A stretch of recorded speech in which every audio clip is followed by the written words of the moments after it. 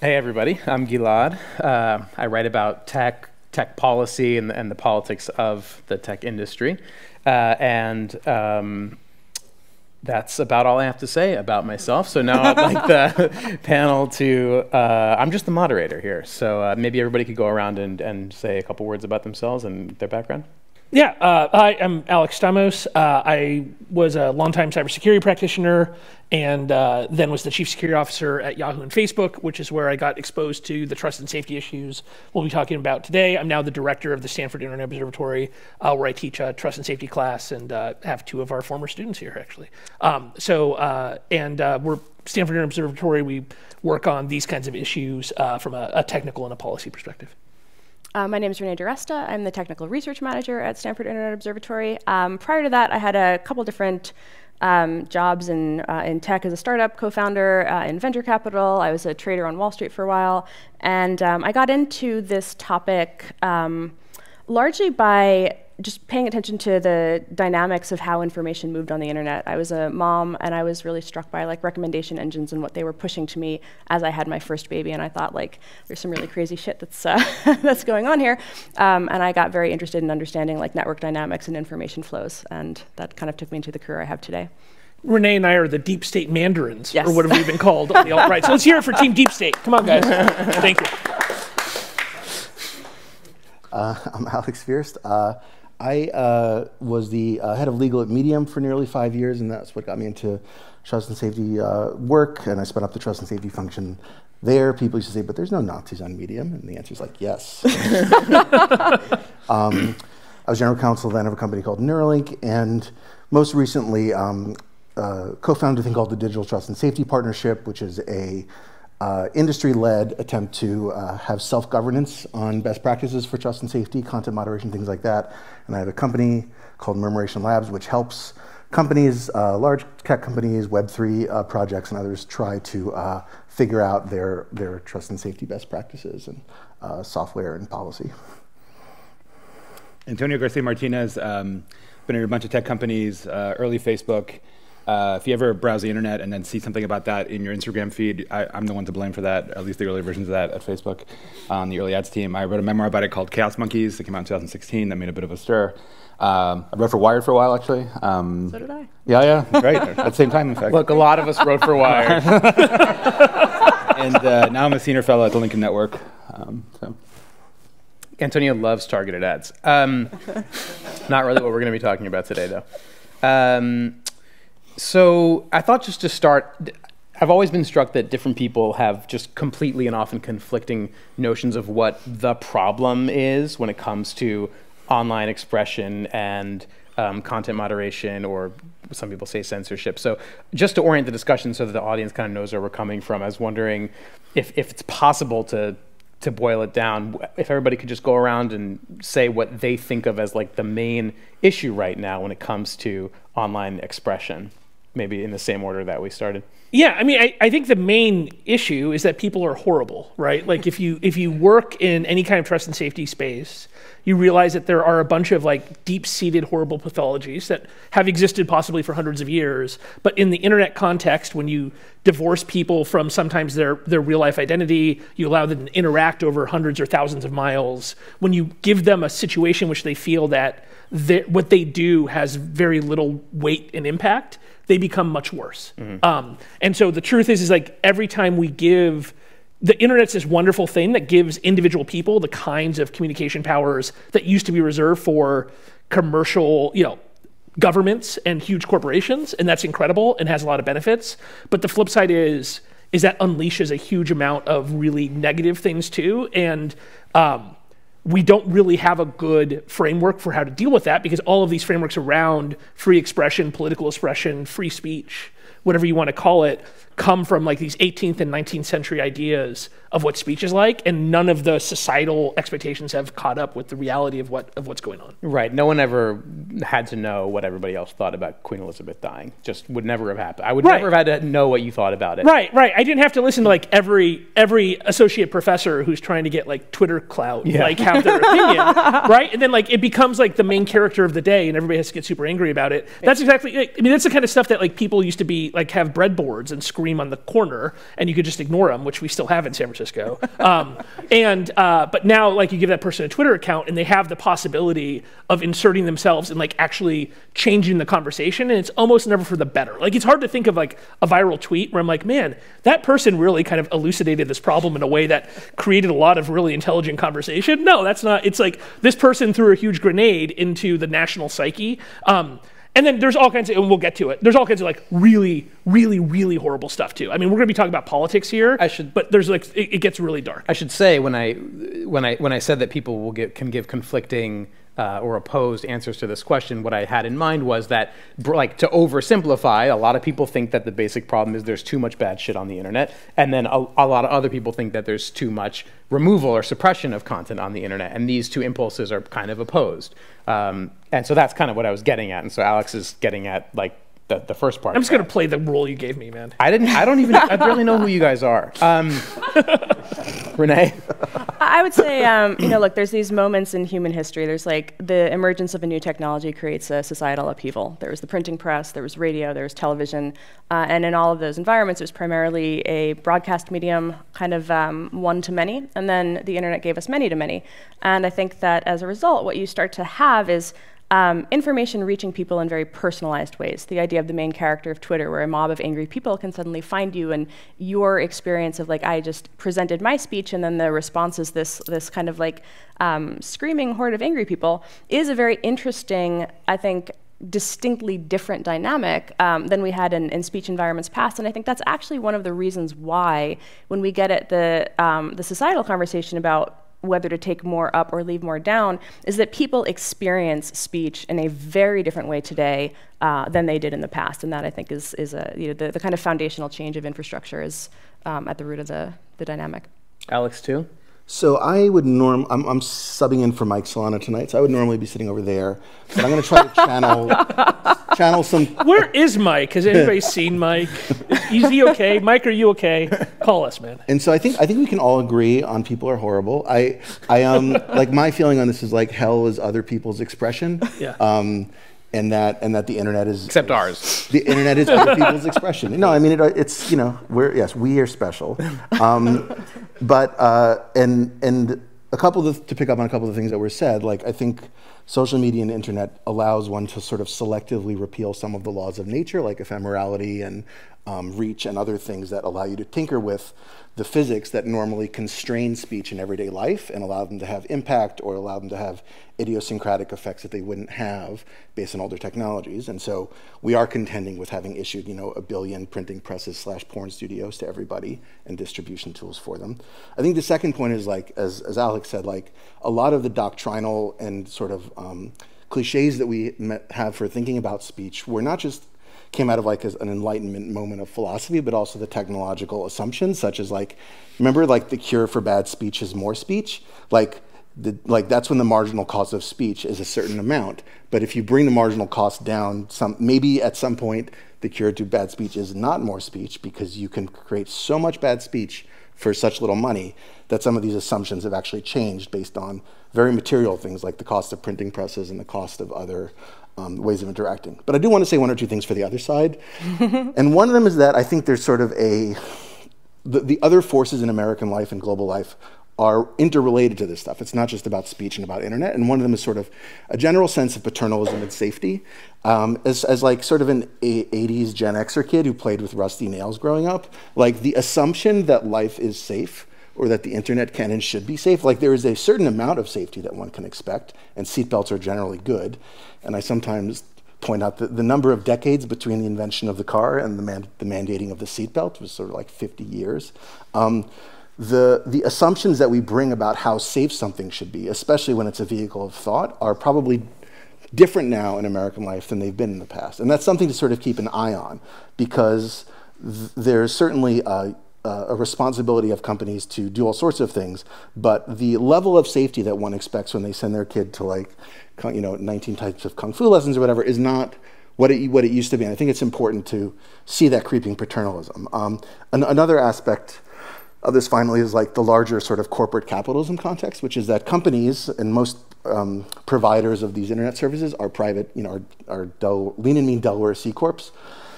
They have a mandate to maximize profit and do other things under sort of like Delaware law and federal law. But when people say in trust and safety land, like, you have a responsibility to, like, protect users, protect non-users, protect the public, and then even as the concentric rings move out, like, protect abstractions like democracy, protect our institutions. And if you're a board member or a lawyer for a company or a person who works for a company, you're like, where does my responsibility to uphold democratic institutions, how does it get, like, operationalized in my responsibility to steer this company? I ain't against it. Like, I'm for not undermining democracy. But when I have a responsibility to do X, Y, and Z for my shareholders, I don't know how to make ethical choices in this framework that we have of, like, Delaware law to do stuff that's not supposed to undermine democracy when I do the predictable things I'm supposed to do for my stakeholders. So we just are operating under this system that has a particular set of incentives that don't jibe with the moral intuitions that I think a lot of folks have now. I really want to come back to that exact point, but first let's hear from Antonio. Okay, this is supposed to be a debate, so I have to disagree with somebody on that side of it. So I disagree with what both of you said, which is that the internet is fundamentally different than sort of media challenges we faced in the past. You cited the example of the printing press, Renee, which is a very good one.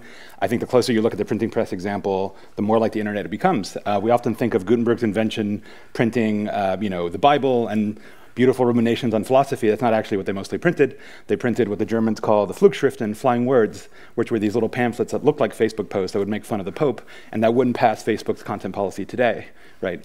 In fact, in Martin Luther's memoirs, he said when he went to Diet of Worms, the news of him getting there moved faster than himself getting there. So already information was moving faster than a man could move on horseback, and this is in the 16th century. If you were to ask the question, for example, a resurrected Ben Franklin, would he be working at Condé Nast and Wired and the New Yorker and the New York Times and writing fact-check journalism, or would he be in a non-account shitposter with 20 accounts, right, and a viral Substack and some bizarre name and like a picture of a saint or something? I suspect he would be the latter. He would not be the former, right? And so I don't know that the internet presents. There are some unique challenges there, obviously, technically, but I do think the frameworks and the way that we've thought about it, right, the Brandenburg v. Ohio standard of imminent lawless action, i.e. you're actually saying, I'm going to go kill somebody right now, is a pretty good measure to hold to. I'm actually not a free speech absolutist, and, I don't think doxing is a good thing. Obviously, kiddie porn is not a good thing. All those things should be filtered and pursued. Like, I'm not in the absolute sort of case, but I do think the standard of what is violence and what is protection, to your point about safety, is a very good one. And I think, freedom of speech is the freedom to say and think stupid shit. And to think that we can epistemologically or even technically go in and establish capital T truth at scale is impossible. The AI isn't there, and just today, the BRU story with New York Times in which they claimed this racist incident happened, the school looks into it, it was totally fake. It was absolutely, literally fake news, right? So what, are we gonna go and do our own fact-check reportage? Are we gonna pull down every mention and comment of it? It's just not gonna happen, right? Well, let's stick on that example. So just for those of you who haven't been following, I guess there was a story about a volleyball game that took place at BYU in which one of the black players on the visiting team was said that a fan had been shouting racist abuse at her, and then I think her mother elaborated on that, and it became a big story. And then a lot of follow-up reporting and investigations suggest that it probably didn't happen. Like maybe she misheard something, and then it kind of took on a life of its own. The interesting thing about that, Antonio, and it actually ties into what Alex was saying, is that when a newspaper gets something like that wrong, we can all say the newspaper failed here. We can judge it by the standards that the journalism profession has established for itself. So we screw up all the time, but there is there's a pretty rich set of institutional and professional norms that developed over a long period of time, especially in the early part of the 20th century, that at least allow us that provide a metric. And it's funny, people think that that like the news industry is all like the newspaper in Spider-Man, where he's just trying to go for the most sensational stuff. But actually, if you pick up a copy of major newspapers, they've got these boring stories on the front page that nobody actually wants to read. It's not there because they make money from that. It's there because the people who work there believe that there's something, that they have to do something important, and even if they're incorporated in Delaware. And it just, so to bring it back to what you were saying, Alex, I've been thinking about this for a long time, of this question of how do you get the likes of, Twitter, Facebook, whatever, to develop their own version of the professional norms that lead the journalism industry to sometimes not do the thing that would be the most profitable. Well, if I could push back for a second on this one, and I dealt with this a lot at Medium, where we were both the UGC platform and commissioning journalism. An interesting thing about the level of transparency that we have now is that when you take something down off of a Twitter or off of a Facebook, everybody knows about it, and there's a demand for a great deal of transparency into the decision making. Whereas when the New York Times spikes Harvey Weinstein stories every day of the week based on letters from David Boies, nobody hears about it because the threshold is that it has not been taken down, but it got strangled in the crib. And things happen all the time in newsrooms, and there's virtually no expectation of transparency around things, partially because it is done under the guise of like the ethical black box of protecting sources and other institutions that came out of earlier eras. But if you actually look at the expectations for transparency and multi-stakeholderism, the expectations brought to platforms is so far beyond what is expected of newspapers now. You have fact-checking, yes, and that is like the institutional ethical framework that is in the newsroom. But all these other things that are now put upon platforms are weirdly lopsided with a bunch of other institutions in American life. And I would also say, like, perhaps unfairly, in that, like, because as we talk about content moderation, like when I didn't get accepted to many different schools, I didn't get an appeal and I didn't get to ask what the decision looked like. As I said, when people spike stories in newspapers, there's no expectation that you get an account of why something was preemptively taken down. So I think the speech norms and expectations that have been developed out of platforms are very interesting and represent like an advancement of people's expectations about technologies and speech technologies in a democratic set of institutions, but they are weirdly now outpacing a lot of other traditional ones. So I would actually push back on the fact-checking side, perhaps yes, but in a whole bunch of other ways. Sorry, news institutions often get played and attention hacked in ways that trust and safety teams at platforms know how to counteract this. Absolutely. I'm not saying that traditional media is not full of problems and often doesn't live up to the standards that we impose on ourselves. But what I'm trying to get at is that, and then I want to hear from Alex and Renee. Sorry, to drag you into the melee. I know we suck. Okay, we'll be better. It's not just about accuracy. When a newspaper is deciding, when a good news organization is deciding what to publish, there are a lot of there are various values that go into that that determine like newsworthiness or and they often screw up and you can question them. But whereas when Facebook or TikTok is deciding what to show you, there's basically one value up front, which is what is this person going to pay attention to, and then for at least most of the existence of social media, the dominant paradigm is, and then we put in all this stuff on the back end to try to mitigate when that goes wrong. And so what I'm trying to say is how because this really intersects with your career going from Medium, where it's really about just the existence or not of something, to trust and safety, where it's about what's being recommended. Where are the norms that replace simply, hey, what's the most likely thing that somebody's going to pay attention to? Yeah, a brief thought on that is, one of the hardest things I think for algorithms to do or for tech to do is to measure the difference between what we want and what we want to want. This is like a spiritual self-improvement subjunctive. And so, this is like, I think the same thing with film is good at the present tense, but it's not good at the subjunctive. It's like, with Medium, we used to sit around and think about this for the algorithm. Like, people do want to improve. There's a mania for self-improvement in American life, and that's why people want like listicles of 9 ways to do whatever. But how do you serve, if somebody likes long-form journalism on X, how do you also connect them with something Y that has that same like improvement impulse that newspaper reporters have to like improve civic life? And based on data of what people's revealed preferences are, I think I leave it to other folks. It's very hard to do more than give people more of what they appear to be asking for. It's very hard to give them what their aspirational self might want, and it's arguably maybe paternalistic, but I think that's like a level of like I don't know that people would not do that, I think it's very hard to get into the guts of how do you have a recommendation engine that is geared towards, again, what we want to want as opposed to what we want. Because people, order the kale and eat the candy, and that's sort of like the human dilemma that leads all these things that technology simply amplifies. To take Alex's side, the actual empirical social science research now has really is continually putting nails in the coffin of kind of the media idea that algorithms are the problem.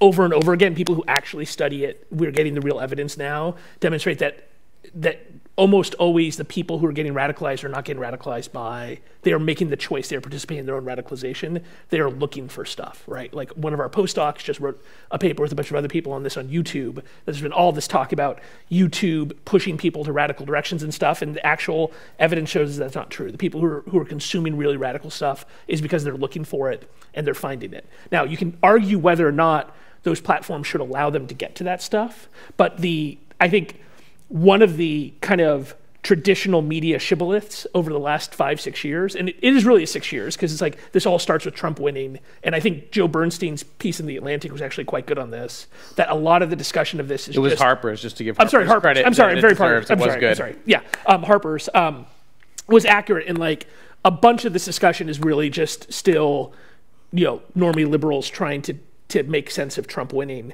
and reaching for, it had to be the algorithms. And it took 6 years, but now when somebody says that, that means they don't read the literature. Is generally some of us were saying 2017 by the way. No, and citing the example of WhatsApp, totally which has no algorithm and has caused problems left and right. It's not right. WhatsApp has a huge problems. Right. WhatsApp is the best example of this. The most dangerous social network in India and Brazil in a bunch of different ways is WhatsApp. Yep. WhatsApp has total privacy, no advertising, makes absolutely no money, no algorithmic ranking. Right. But what it does do is it allows people to amplify their speech and allows people to join groups where they radicalize themselves, and then that they push they push that and proselytize that to other people. And so I think just the algorithm discussion, because one of the things I think the algorithm discussion is good, a lot of people in the media like it because it lets them pretend that this is an easy thing, that's this is this constant kind of if techies just did more social, if they took more social science classes, then the world would be better because their algorithms are bad. One, the worst people I worked with in Silicon Valley were all from a school in Boston, social science, and mostly had JDs or MBAs, right? They were not engineers. It was the lawyers and people who were very well educated in the way that I was liberal arts majors are the ones who are making some of the worst decisions. And second, it's just it's empirically not the algorithms that are driving people to do this, is what people want. Right. Just worth pointing out though that I totally agree with you that the algorithmic radicalization hypothesis has been really severely weakened, but just want to note that radicalization is not the only possible negative consequence of badly designed recommendation algorithms. Right. There is the group recommendation algorithm that's not great, and that persists. There are. I do think there are recommendation algorithms. I have this slide with this triangle of the danger of different parts of the product. And to me, the top is advertising because you're paying for speech amplification. And so for me, advertising is where you have the least freedom of speech and platforms have the more responsibility. And underneath that is recommendation algorithms. Yeah. I'm not saying that those algorithms are good. I'm just saying you could get rid of, if every platform was like WhatsApp and just complete reverse chrono, none of these societal problems would go away. Right. There are. Sorry, go ahead. No, go ahead. Oh, there are other alternatives. There's a guy I know, Jeff Allen, who recently started the Integrity Institute, who used to be at Facebook, and his argument is that you should actually look at Google search as a model, where Google search is the kind of the OG ranking algorithm in some ways, and they index for quality and whatever other pathologies Google and its various corporate entities have. It's pretty good at organizing results that are more accurate or better and not worse. Yeah, except for the dark arts of SEO and the entire industry designed at gaming it. I feel it's adversarial, but they do try. I think the one thing that I always was struck by with Google search was that they had this conceptualization called your money or your life. And it argued that there were certain topics that deserved a higher standard of care. Just as we move into this idea that, people are going to be wrong on the internet, that's, a big deal, right? But there are certain areas where being wrong or actively curating something that is wrong carries a particular type of potential consequence, like financial scams, right? If you go searching for Bitcoin and everything that comes up is some bullshit thing that's going to steal all your money, then you have a problem. If you have a cancer diagnosis and you type in the name of your cancer and it gives you a bunch of juice bullshit, then you have a problem. And so this idea of your money or your life was basically saying that for certain areas there is a higher standard of care. There is something that we have to come up with a conceptualization of harms, and again, not the hand-wavy bullshit notion of harms where somebody said something nasty on the internet, but something where there's an actual tangible outcome. And I think that is where the trend in moderation has been shifting, is towards applying that your money or your life, which I think that framework was 2012 to 2015 timeframe was when they came up with that. It predated the fake news stuff. It predated that kind of backlash because they already recognized at that point that they had a responsibility. But how do you tell the truth there, right? Follow the science. What you're basically claiming is that there's harms that aren't actual physical violent harm. Again, it isn't the Brandenburg standard. There are harms that aren't actual physical harms. If you lose all of your money and are homeless, then maybe you've just experienced a harm, right? Okay, fine, there's securities fraud law. But getting back to the example of some fruit bullshit around cancer, well, guess what? A lot of the early narrative around COVID was wrong, right? Or at least questionable. Yeah, but that's a developing, emerging story. That's distinctly different than we as oncologists have practiced medicine in this field, and we know that eating this mushroom is not going to do anything, and there's 30 years of studies that have arrived at that conclusion. If you're arguing that Google should be serving you the mushrooms, I would assume that I think you're actually probably in the minority on that front. And so Google's going to be the truth oracle on every claim about the empirical world? Everything is rated. Somebody is going to be the oracle. I think this is where I'm saying it's impossible. How would you actually implement this? It's impossible. So what do? Do you just put the most recent mushroom article at the top? That's a separate problem. But there's no truth ranking, right? There's no magical truth AI that will rank everything by truth. But Google does attempt to provide the most reliable and the most accurate results. That is what the company, as currently constituted, does. Right. So they have a chief medical, on medical stuff, they have a chief medical officer, and they have a whole team whose job it is to go do searches for cancer cures and stuff. And they go and they not just do your standard. It is interesting, you talk about SEO, black SEO is one of the biggest, most profitable kinds of trust and safety problems, and one of the original ones, right, of a huge number of people who are highly motivated to spam into the Google index. But beyond just their normal anti-SEO stuff, they do have people who actually look through and have an editorial voice. On medical stuff. That's an unscalable human problem. You're not. So the question is it unscalable if you choose? The interesting thing for Google is it's only the first 3 pages that matter, right? So it's actually you don't care if that stuff ends up in page 137 of the results because nobody will ever see it, right? Yeah. So for them, I don't think it is unscalable. Come on. But for how many queries would that be true? Well, so this is the interesting thing. I think one of I think we're starting to move to a world where the thing people care about is the standard 2017 New York Times story was, I saw something bad on Facebook and I did not like it, therefore Facebook is evil, right? And there was never, in the 2017, 2018 era, there was never any understanding of... honestly, still 2021, I'm afraid. Yeah. Right, yeah. So maybe it's still today. Maybe I'm giving it... But that's the standard kind of media. It's I saw this one thing on social media and I didn't like it.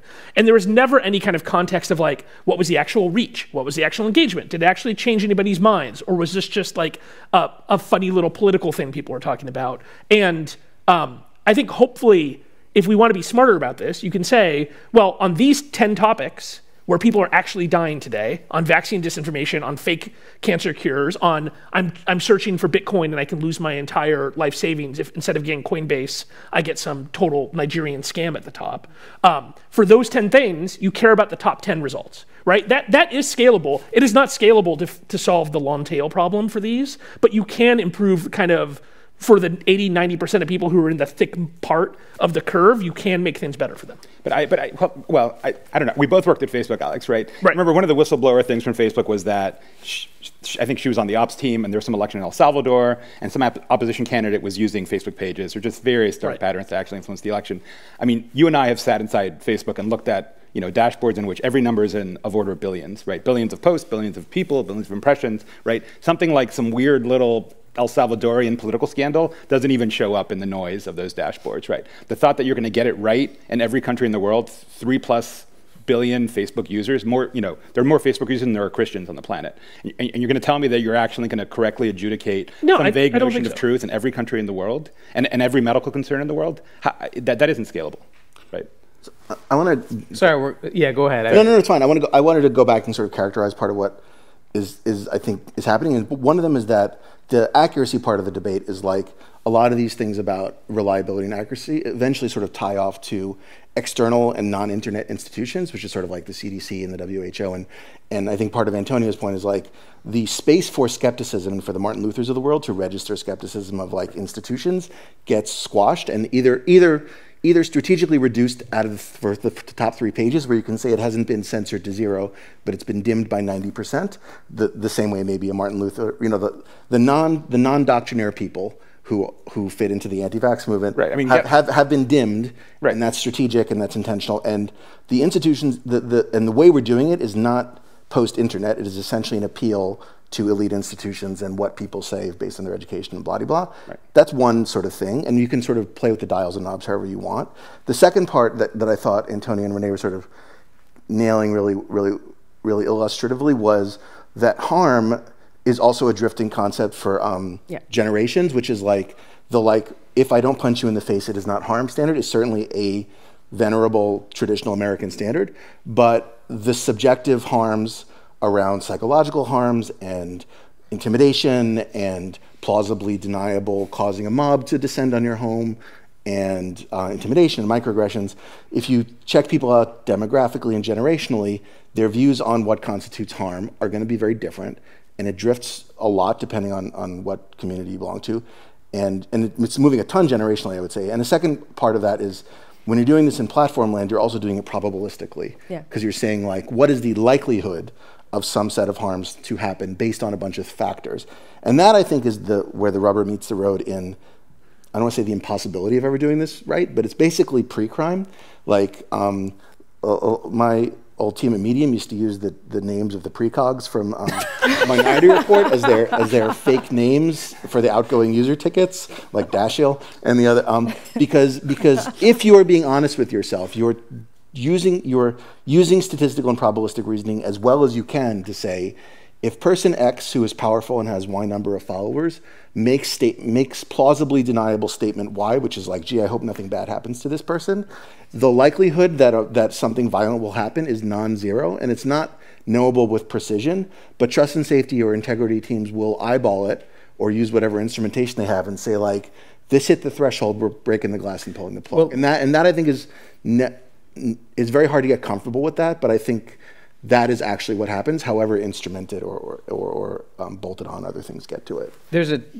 I do think we need to think about how to resolve the tension of the algorithmic recommendations don't matter that much, and bumping something down the algorithmic recommendations list is like a form of censorship that has consequences. I think we can say that the algorithms, I feel like actually I'm just debating everyone, which I'm going to get a bonus from Zach after. I don't know, it feels like the hard version of algorithmic recommenders don't matter. I don't think anyone can really I'm not saying it doesn't matter at all. I just like the core problem here is not it's not the rabbit hole. And this is also a difficult thing, is there's no good empirical evidence that either labeling or even some of the downranking stuff is really effective. But like it's effective in keeping people from seeing it. But when we talk about harm, is it actually effective of causing harm? Because part of the problem here is on a lot of these trust and safety issues, a very small percentage of people cause a massive disproportionate amount of the harm, right? So when you're talking about like the Kiwi Farms problem, yes, it's full of hate speech, and like people might go to it and be like, oh, now I'm a hateful person. Wait, sorry. Let's talk about that. Okay, so let me just. I think it's a great actual. Yeah, example. It was next. Oh, okay, I'm sorry. So for those who mercifully haven't been following this, so I guess Kiwi Farms was like a kind of an 8chan-esque message board featuring a lot of crude, trollish, and sometimes quite hateful behavior, and I had never heard of it until recently. Certainly never visited it. And did you use your real name for? Because I feel like Gillian would play Are you not supposed well, yeah, on Kiwi Farms. but not my middle name.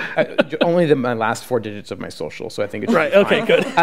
So a lot of really ugly and specifically a lot of anti-trans stuff on Kiwi Farms, and this led a prominent streamer who's trans to like sort of, I guess she was the recipient of abuse there, and then she sort of started a campaign to try to bring Kiwi Farms down, which in part focused on Cloudflare, the security provider, which has sort of famously a couple of times withdrawn its services from other controversial websites. Cloudflare at first put up a defiant blog post not mentioning Kiwi Farms by name, but just saying, here's our principles and implicitly why we're not going to take down Kiwi Farms. And then 4 days later, they posted, okay, we've taken down Kiwi Farms. And what they said was there had just become this level of imminent violent threats that we just couldn't tolerate here. But it also seems hard to deny that they were reacting to a great deal of public pressure, media attention, and on some level, that was also generating the bad behavior on the platform as a kind of reaction to the attention. So anyway, so Alex, I wanted to ask you, how do you assess Cloudflare's responsibility in a situation like this? Let's take at their word that there were specific threats of violence that were really alarming to them. How do you assess their responsibility given where they fit in the the architecture of the internet? Right. So the core of the Cloudflare problem is that this is one of those really hard tech equity trade-offs that lots of people agree that internet infrastructure should be neutral and should not make editorial decisions. When they're thinking about that, they're often thinking about ISPs, right? Because Comcast ISPs shouldn't decide. Comcast, AT&T, Verizon, effectively because they are an oligopoly, right? There's only one way for me to get really high-speed internet at my house. It's AT&T. And so you don't want them making decisions about editorially what I can see. Mm-hmm. And so the internet infrastructure should be neutral, but then also that providers have a responsibility for the content they're hosting. Cloudflare is right there in the middle in that they provide a bunch of infrastructure services like DNS and such. Yeah, what do they do?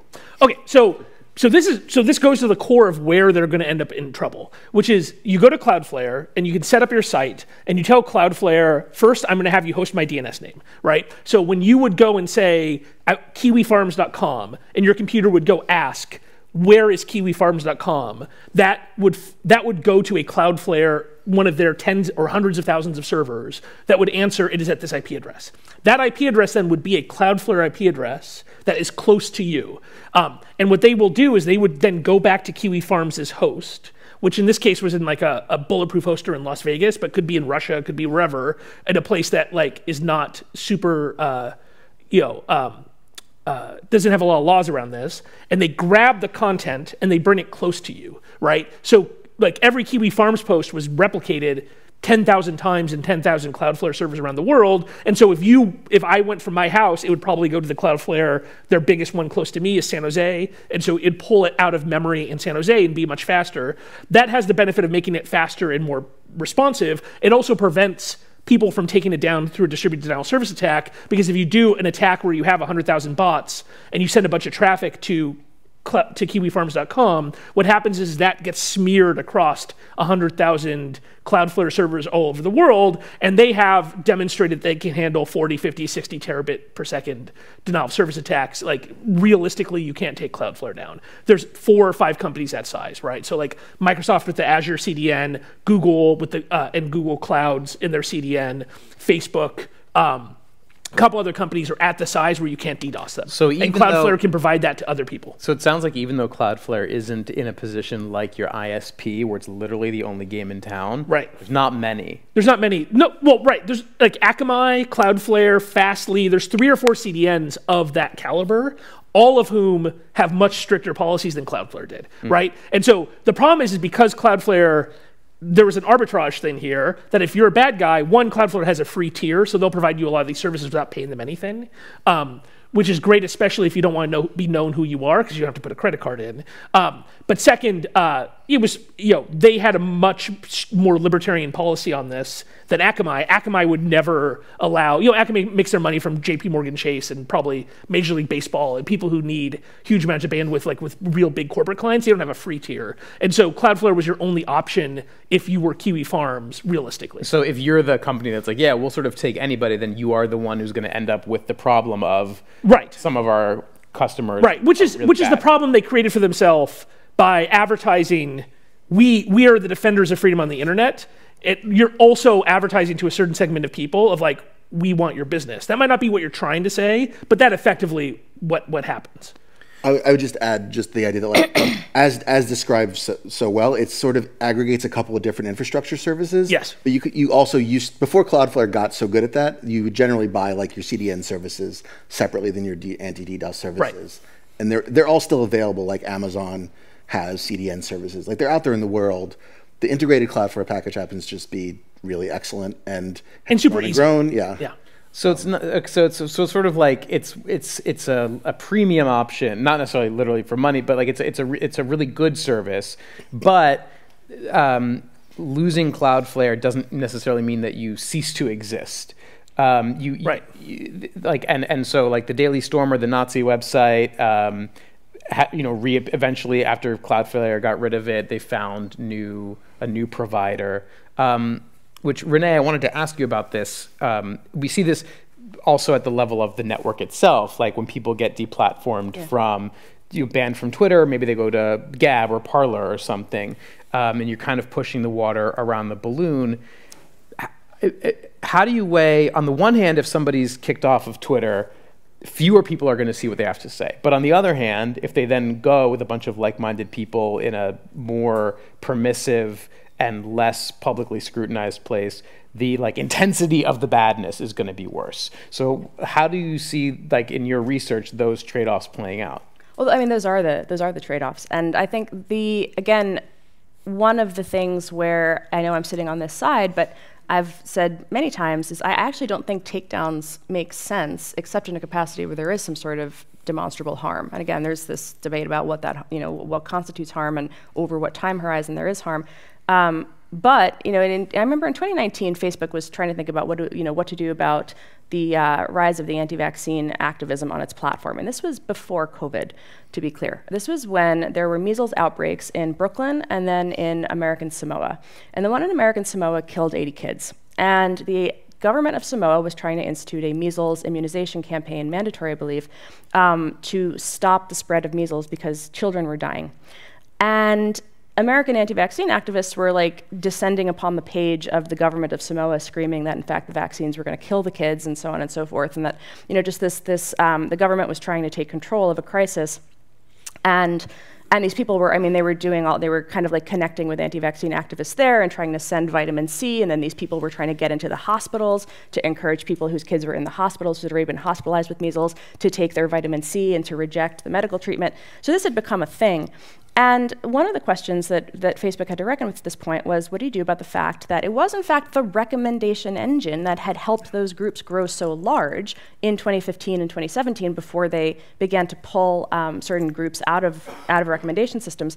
And the solution was, well, we'll let people stay on the platform, but we're going to make it harder to find the content. We're going to downrank it, and so we're certainly not going to be actively pushing it into people's feeds.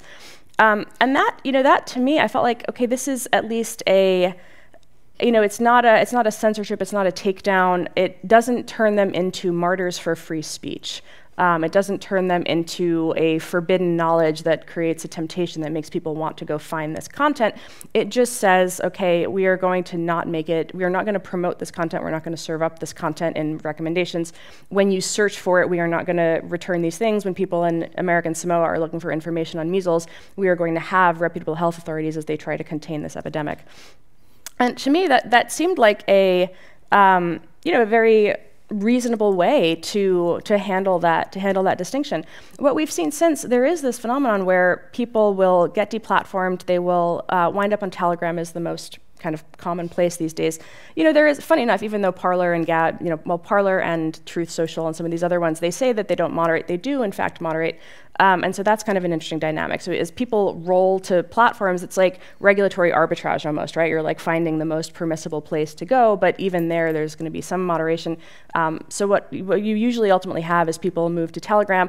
The problem is the experience of Telegram is like this constant like roiling chat stream. It's very hard to have any persistence. Things just move very fast.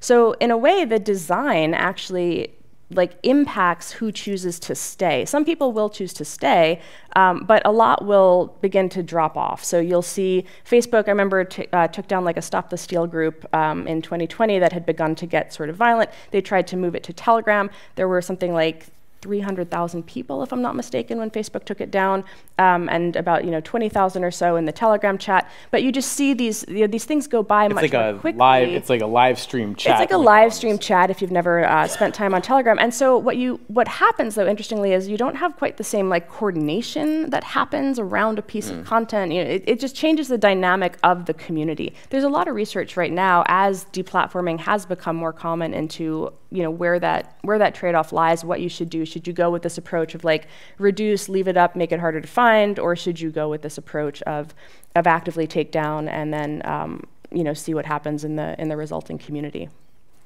So can I make a comment? Please. Yeah. So it's funny you mentioned Telegram. I use Telegram a lot now because I'm in crypto, and like it's all crypto stuff and the war in Ukraine. Because in Ukraine, everyone uses Telegram, so it's literally like news from the front, and then some like Web3 crypto bro talking about some ridiculous protocol.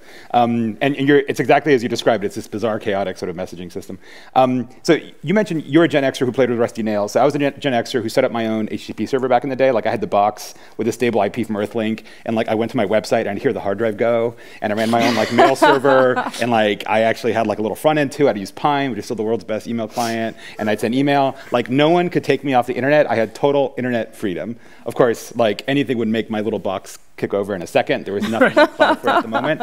But a lot of the solutions to this, and if anyone had on their bingo card, like someone saying Web3 solves this, I'm about to say this, Web3 solves this, in the sense that if you build the internet around protocols, like everything we're discussing here is because there are platforms, right? Yeah. It's because there are closed platforms that can basically pull the plug on things, right? If you have protocols, no one can kick you off of email. And that's not totally true in the sense that if you were really noxious enough, at some point Gmail would kick you off. But broadly speaking, compared to being on Facebook, you cannot be kicked off of Bitcoin or Ethereum or email or a lot of other things, right? And so it's just, if you talk to people in crypto, a lot of it's like, well, can't be evil is better than, don't be evil, right? Because this whole Google don't be evil thing, they don't actually follow that policy, right? And so you make it such that the internet can't be evil. Evil as defined by people who are of libertarian persuasion, and that's actually the solution to this. And we'll cover that in tomorrow's 9-hour session. What is Web3? I was gonna give 30 seconds on like. Okay, then we got to do Q&A. And which is that I think Web3. I spend a lot of time thinking about and working with like Web3 projects now on what will happen, because I think do nothing as always sounds awesome, but it's not actually going to be possible as long as nation states have power. Yep. And so some of the like I work with a project called IPFS, which is Interplanetary File System, called Filecoin, and there's questions around what does anti-censorship mean in the context of sort of realistic legal compliance, because do nothing is probably not going to work. But it is also true that if you have the coordinated response, or the uncoordinated response rather, of many different, say, storage providers or node operators or aspiring Antonios who are running their own, whatever modern day equivalent of Pine is, which is probably Elm, they might choose in the thousands to all not host some piece of content because they all think it is noxious and violent and dangerous maybe.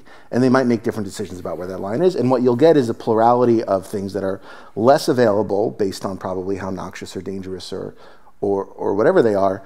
And it's sort of, I'm hoping, with the right tooling, replicate some of the effect that Alex and Renee are talking about, which is that you dim it. But the dimming will not happen by one finger at one large company. It will happen through thousands of nodes making independent decisions about how available something should be based on sort of their values. That's sort of the utopian story of Web3, allowing for moderation to happen in a true community sense, where each node will have some power, but no single node will have all the power, and will sort of transcend platform land, sort of coming soon to a hard drive near you. But this may be the next 10 years of like how things look. But as somebody who's worked in child safety, I simply must open up the Q&A. Grace is well, going to fire as somebody who's worked in child safety, Yeah. append only distributed Merkle trees. I mean, anybody who runs Bitcoin D right now, you have undeletable child sexual abuse material that is illegal under 18 USC 2252. Is that it? On your hard drive. Merry Christmas. There's nothing you can do to get rid of it. So like the Web3 world, when interacting, especially, like we're talking about the political stuff, the child stuff is not that complicated from a political perspective, but the amount of, it is the worst thing that happens every day because the actual volume of the child abuse that happens online is spectacularly large. And those are the guys that infect everything. And I think Web3 has not had at all a reckoning of the idea of distributed file systems that can't be censored, of what's going to happen when that gets in certain groups figured out that they. And this is why I'm trying to get Thorne. No more Web3. Web3 conversation is over. It's done. But Q&A time. Can we all sell a coin while we're up here? Yeah, of course, we'll do that after at the mingle, at the meet and greet. Right, exactly. All right, thanks everyone. So if this is your first event ever, Q&A is for questions. So please raise your hand and Lauren and I will bring you a microphone. Can I have a 7-part question? Actually, comments are fine. 1-part questions only. It's more of a comment. Hi, my name is Sarah. I work in public policy and legislation up in Sacramento, so I am just wondering about your guys' perspective. Sorry. On your guys' perspective on, for any of these issues, if you guys think that there is potentially a government response, because I tend to lean away from it, but if you think there's any sort of responsibility for the government or any sort of intervention, because I know a lot of my members up in Sacramento very much, there's discussions happen about like, well, do we intervene? We're fighting with, freedom of speech and all these kind of other issues, but privacy issues. So just your guys' perspective on if there is a public policy response, what is it, to what extent, or not? So if I may, the California Child Safety Design Code is a disaster and was ridiculous.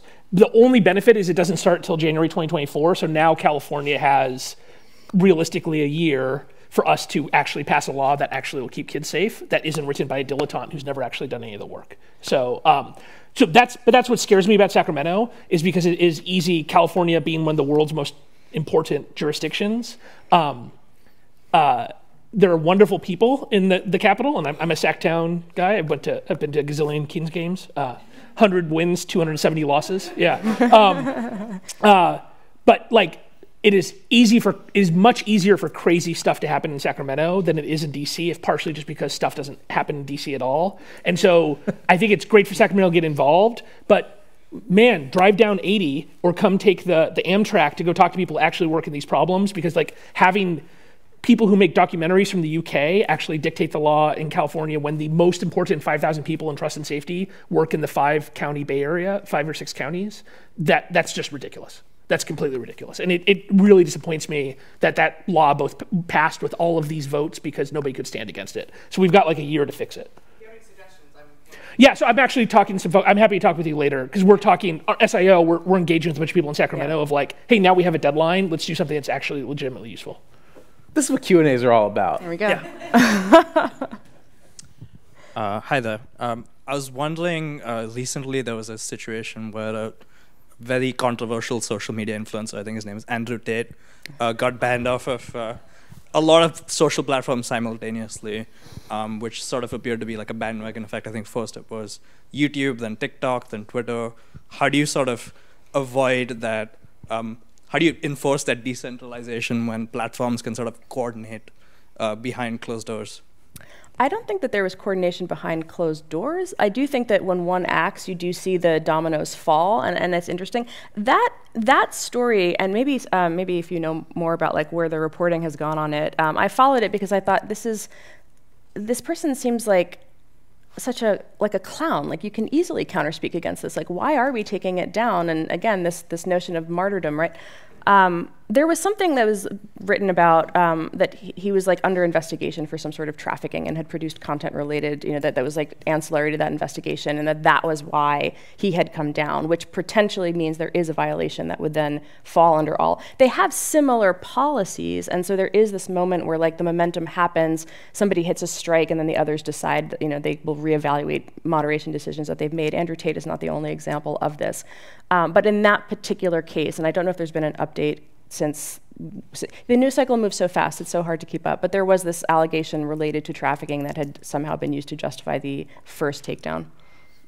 If all those companies got a search warrant on that, then that will be that will cause like a coordination if you end up with a bunch of people get search warrants on like an actual. It's a fair question though, because I mean, even if it's not behind closed doors, it doesn't have to be. When you have extremely concentrated markets, whatever the field, whatever the sector is, it becomes easy to coordinate, to collude without colluding, right? You can say things in public, and we see, you know, you can do price fixing by just with public statements. So it is a real concern that you see like herd mentality among this very small, very powerful herd. Yep. Yeah. I don't know the specifics of this, but I'm not defending whoever this was who got kicked off. Probably deserved it. It's just like the hustle porn, kind of like. I think that's fair, and I think, and also if you know folks at all these companies, everybody knows they're like incapable of coordinating. Probably, it's just like. But I think you're right that there's like a bandwagon effect, and there's also like a cloud cover effect of like, oh, if those 3 companies did it and we do it, we will not create a headline. So there's once the first mover makes the first move, then. Yeah, I think there's like an everybody into the pool effect. And I think one of the upshots, which is implicitly I think said before already, is that if that happens to enough people or the market gets concentrated enough, you wind up with this sort of like right-wing stack, or the necessity of like what I think the Gab founder says, like, oh, we need an all right-wing stack where it's like, and hopefully it will be of the same quality of service, but like if you're unwanted or if you're despised by whatever mainstream, whatever you want to say, normie wokes, then like you can go to the right-wing stack and then you can like have a haven. But that doesn't seem to have happened. And like part of what was interesting with Kiwi Farms is like they went to Russia, and then Russia, it sounded like they sort of like bought some services and they got kicked off the services very quickly. Right, DDoS server is like a Russian Cloudflare that they were beneath even them. I mean, so I think the person who I think talks about this the best is Evelyn Dueck, who is going to be a colleague of ours at Stanford Law this fall, where she does talk. The place where there is coordination is GIFCT, which is like an anti-terrorism group. So like the 2 topics in which there's coordination in Silicon Valley on trust and safety is child safety and counterterrorism. And so for those, I think you can have like a legitimate argument, although that wouldn't be relevant to this. Hey, I'm Danny O'Brien. I'm with the Falcone Foundation. And, hey, Danny. Hey there. And actually, I've talked to Gilad so much about Web3, even I'm sick of it, so I'm not going to talk about that. Don't you dare. What's that? Are you on to Web 4, dude? I'm so many webs ahead of all of you. It's unbelievable. My question is actually in something that everyone's kind of touched on, and Antonio talking about the El Salvador case, and you Alex mentioning that, you know, the 5,000 like experts in this area are all probably, you know, in the social network of the Facebook friends of the people here, and certainly in the Bay Area. Like, one of the things that doesn't appear to scale, right, or is particularly vulnerable, is that you have situations where this community, this, like, you know, normie elite, right, runs trust and safety for the whole world. Yeah. And so what you have in that sort of situation is you know, minor cases like the entire, like, election in a particular country. Or in the experience I had with the Electronic Frontier Foundation is we would get these reports in the Philippines or Thailand where like the people were genuinely concerned and had no insight into whether the trust and safety departments or the content moderation departments that were local to them, the people who were actually reading it in their local language, hadn't been captured by one particular political force. And so my question about scaling on this is less about, you know, artificial intelligence, but like actually, like, you can't employ that many people to like really accurately monitor these conversations, and the degree that you depend on humans building these models or actually doing the moderation. How do you stop that being captured in the way that Saudi Arabia apparently sent in people to capture Twitter?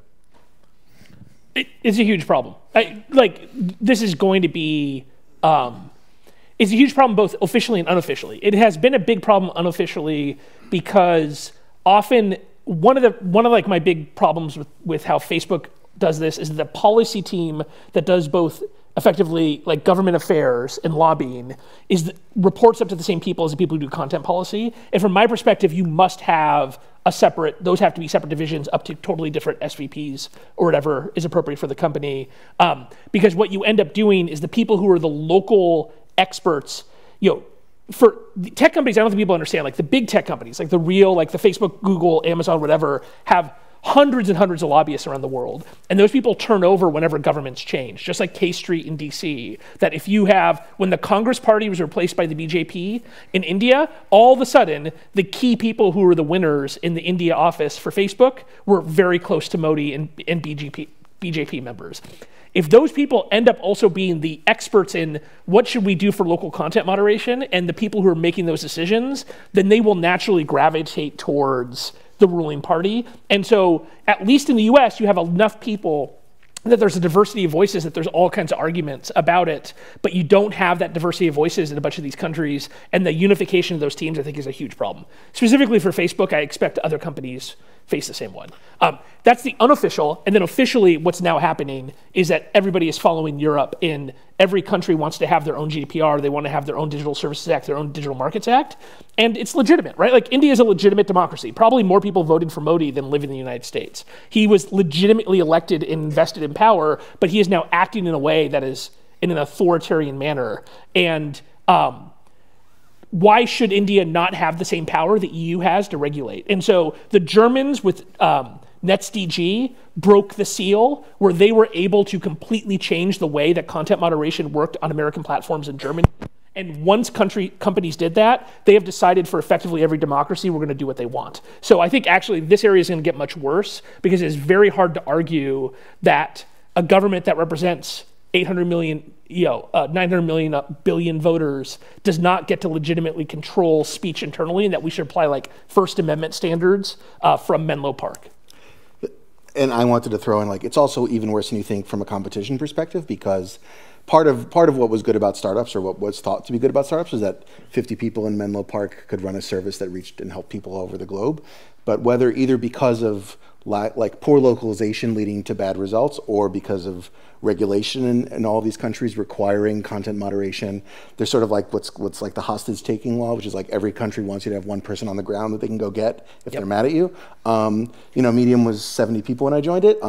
It's going to be impossible for all but the biggest companies to deliver global services, and I know there's lots of folks out there who are like good, but I think but I think the notion that like you could scale to global with 70 or 100 people was part of what was cool about the sort of like global anti-parochial nature of providing services at that level. And by dint of like regulation and realistic internalization of all these like political catastrophes, it now is a problem for like when I talk to 10-person startups, they're just like, what's our Sri Lanka policy? I don't know, there's 10 of us. And so it's something that I see young startups really contending with and causing them to not expand their services as widely. Yeah, and just to harp on that point, whether it comes to both trust and safety or even a notion like privacy, right? Like everyone, like it always feels good to turn a knob on privacy because who would be against it, or for safety and who would be against it. But on the other side of that knob, it says competition, actually. And if you actually enforce this onerous regulatory regime, which a GDPR totally is, only companies like Facebook and Google can benefit from it. And once again, in the pages of Wired, I wrote in 2017-18 that GDPR would only benefit Google and Facebook and actually hurt the digital markets and the digital media in Europe, which it absolutely did, right? Because only Facebook could actually. Which they've learned, which is why they're no longer against any of these laws. Google and Facebook are pro-DSA, pro-DMA, because GDPR made them so much money. Right. I mean, they'd rather be no laws, but as long as there is one, of course, it benefits them. Yeah. And so, I mean, this business that like a 4-person startup, I just raised money for a startup. The fact that I suddenly have to have a content policy team and worry about privacy from like day one, that's going to keep Facebook and Google entrenched forever, right? Because there's never going to be an upstart that actually breaks that incumbency, right? Hi, my name is Liam Chu. Renee, you suggested a book on Twitter called Network Propaganda by Halvarian. I skimmed through the first chapter, and the authors were very adamant that technology had nothing to do with the polarization in our society and the demise of our democracy. So if that were the case, then how likely is it that all of these technological innovations that we're working on, like in Web3, how is that going to undo what's been done? Like, how much do you agree with Halvarian and the team? And With Halvarian on what, sorry? And the other writers of the book. Oh, Halvarian, I think, is at Google. So Network Propaganda made an interesting argument. It was written by Yochai Benkler and some folk, Rob Ferris and some folks at Harvard, and the argument that it made was not so much that It was an argument that social media itself had not undermined the 2016 election. It was looking very much at that particular phenomenon, and it was looking at it from the context of, but what about the media, right? We are neglecting to talk about the media as we talk about social media, and we're placing an unreasonable amount of blame at the feet of social media, given that there has been this entire infrastructure that has moved towards a very hyper-partisan communication style, a very insular communication style, and they call attention to the right-wing propaganda machine, which exists and emerged in response to the belief that mainstream media had a liberal bias, and so this was created as sort of an alternative ecosystem that began to amass a particular following. Media and social media, in my view, are not actually distinct anymore, right? It is a wholly networked communication ecosystem. I did not, so Yochai and I, there were some kind of, I think, differences of opinion in the question of what was going to be more important going forward. So in 2016, and in particular media environments, what we see is cable news, right, is one of the things that they point to quite a bit. Cable news has an aging demographic. Very few people, in my, I'm 40, right, but very few people in my age bracket even own a television, let alone pay for cable news. Everybody gets their information on the internet. So my thinking on it has always been that the internet becomes, in fact, increasingly important, which I think is actually borne out by the fact that most mainstream outlets, cable included, have social media platforms and turn their anchors into influencers in the social media ecosystem. So there is this argument that this much more kind of like top-down dynamic of information control really shaped public perception and public opinion in the 2016 election.